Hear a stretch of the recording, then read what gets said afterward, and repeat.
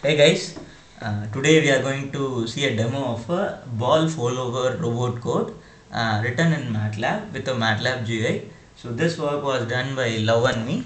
So just in front of you is the GUI of the ball follower robot code. If you look at this GUI, you can see there is a left axis and there is a right axis. In the left axis, the live video will be appearing, and in the right axis you will be seeing a black and white image along with various boundaries of various objects detected via this code. And just over here is a serial enable checkbox.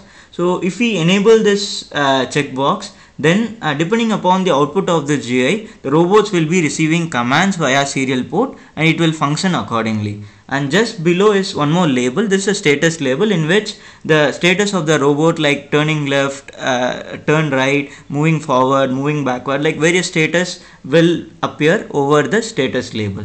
Now we are going to see a demo of this ball follower robot code. Come on, Love.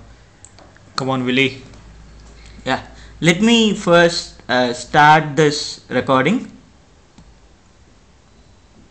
Yeah, now you are seeing the live video in the left axis, and in the right axis you can see basically this code is now searching for a red ball, but since it hasn't found any ball, so it is the status is now at present searching for ball, and if the robot is connected to it, then it would have been in a stopped state.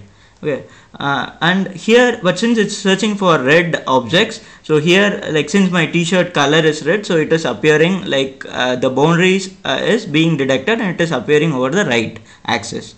So now what I'm going to do is I'm going to bring a ball. So here is a ball. So once I bring a ball in to the screen, okay, you can see that the ball's boundary is detected and the boundary is appearing in green color over this GUI. Okay, and the centroid of the ball is shown by a X mark, a blue color X mark.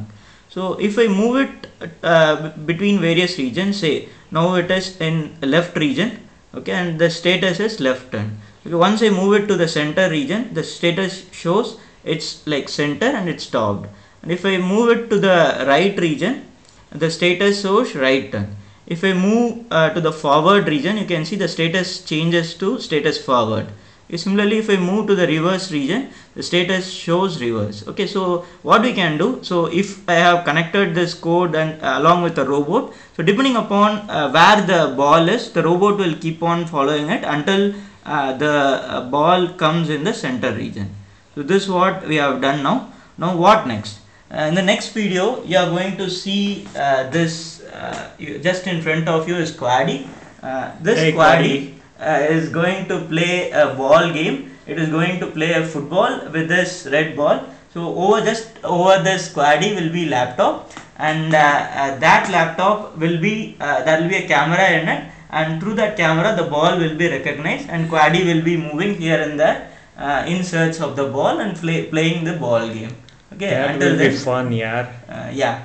Until then, bye.